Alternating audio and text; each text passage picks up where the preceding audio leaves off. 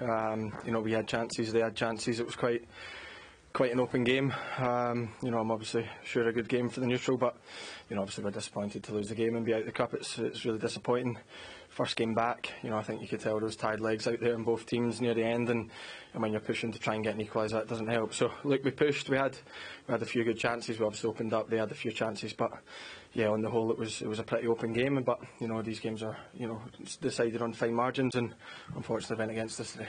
With the tired legs that you've mentioned there, did you almost surprise yourselves a bit at the pace, the level at which both sides reached throughout that 90 minutes? Yeah, I think when we come up against City, I think both teams kind of always raise their game, and you always can push that wee bit further. So obviously, like I said, first game back, and a lot of people played the World Cup and things like that, and all the emotion that went into that and things. So everyone's back. Obviously a really difficult game to start off, but it'll be good for us in the legs, and that's the positive we can take. But like I said, we're disappointed. We wanted to start this off with a win and trying to keep the good form from before the break, but it wasn't meant to be. But there's positives to take. Yeah, with the levels that you did reach out there at various points, just how disappointing was the nature of the goals, I suppose, that you conceded?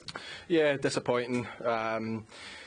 Every one of them probably could have been stopped. The third goal, we've done well to block the cross, and we've just kind of switched off and didn't go out and press the short corner, which could have been done. The first two could have been avoided as well. So, look, that's what we have to look at. That's what we have to stop. We always have to be switched on. The goals are disappointing. We've scored some, two really good goals from our point of view. Had a good, couple of chances that we could have took, but on the whole, it was a pretty even game, and like I said, they took their chances, and we only took two. Yeah, just finally then, with those positives that are to be taken, if you look at it was a difficult start to the season, but the results you had before the break, is there a feeling after that performance that you can pick up where you left off? Yeah, look, we don't really have time to waste, especially in the league. A really difficult start before the break.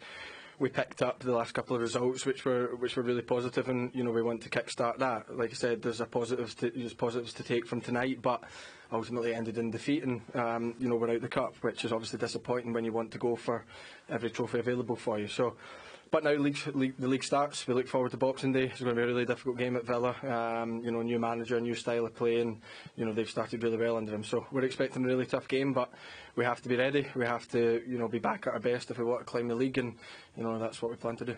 Okay, well, commiserations tonight. Thanks for speaking to us. Thank you very much.